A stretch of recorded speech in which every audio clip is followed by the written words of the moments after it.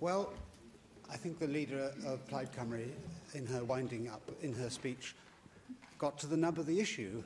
The government may use its majority in the chamber of those who are present today to frustrate the desire for transparency which exists not just in this assembly but also outside it. It may win the vote here today, but it certainly will not win the vote in the court of public opinion outside. And if the reputation of the government means anything, I should have thought it would have wished to at least look good to the outside world. But let's remind ourselves what this is all about. It's not just about bullying. I think to use the word bullying in this context does a disservice to what we are debating here today. Let's listen to Leighton Andrews' own words, and they weren't just off-the-cuff comments. They were written by him in a blog, so he knew what he was doing. He said there had been deliberate personal undermining of Carl Sargent from within the Welsh Labour government over several years. I'm not going to name names today, but let's hope he'll do so in due course. But I made a complaint to the First Minister about one aspect of this, of which I had direct evidence. In the autumn of 2014, an informal investigation was undertaken, and I noticed that the First Minister nodded in disagreement when Adam Price a moment ago asked whether there was a formal request for an investigation. Leighton Andrews says, I then asked for it to be made formal. So Leighton Andrews has said there was a request for a formal investigation, and we certainly do need to tell which of the two accounts is correct. He went on to say, I was told it would be made formal. He was never shown the outcome. There was no due process, he said. And it's not just a former finance minister in the First Minister's own government who said that. Of course, there was his former special advisor as well, Steve Jones, who made similar comments, which I won't repeat because it would be otiose. The 7 principles of public life attached to the ministerial code say that holders of public office are accountable to the public for their decisions and actions and must submit themselves to the scrutiny necessary to ensure this. And where better to scrutinise the actions or inactions of the First Minister than here in the elected National Assembly of Wales? To appoint someone from outside to examine the facts, no one can disagree with. I'm not opposed to the independent adjudicator or investigator at all. I don't see these two options as in any way contradictory. They're complementary. We should have both.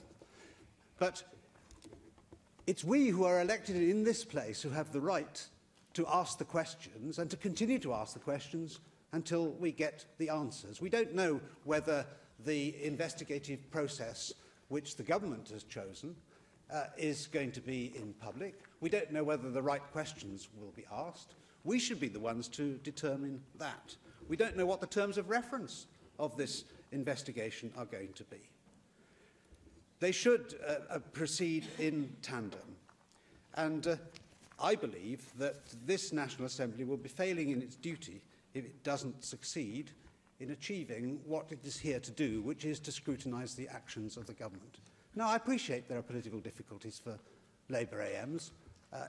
It's the First Minister who is under scrutiny, but not just the First Minister, because it goes much wider than that. It's the actions of special advisers, possibly other ministers, according to Leighton Andrews, at any rate. He went on to say that the atmosphere on the 5th floor in 2011 to 16, a much longer period, was toxic. Minor bullying, mind games, power games, favouritism, inconsistency of treatment to different ministers, deliberate personal undermining on occasion. And he said also that Carl Sargent was unquestionably the target of some of this behaviour. Now, what has happened to Carl Sargent, of course, could not have been foreseen. And I don't hold the First Minister responsible for that. But the consequences of his inactions over the years may well have had that unforeseen outcome. And we owe it not, therefore, only to the public outside, but especially to Carl Sargent and his family to have a full and open scrutiny of the facts behind this affair. And I noticed the silence from the Labour benches today. They are not just members of the Labour Party, they are members of the National Assembly. And it's simply not good enough to be Carwyn's terracotta army, there mute and immobile and silent in the face of what is clearly that has the possibility to be exposed as a major public scandal. And so I just asked the First Minister to look himself in the mirror and to come back with the answer to the question, does he really think that the public outside are going to be convinced that the kind of inquiry that he wants, self-appointed, by someone who he has chosen, with a procedure that we don't get the chance to question, questions that need to be put that we will be prevented from putting, whether that is likely to be regarded as a credible form of investigation, whether it's likely to get to the answers which everybody wants to elicit. I believe that there will be a resounding no to that in the outside world, and that the First Minister would be doing a massive disservice to the public at large, to the whole people of Wales, by trying to force through this motion here today, this amendment to this motion today.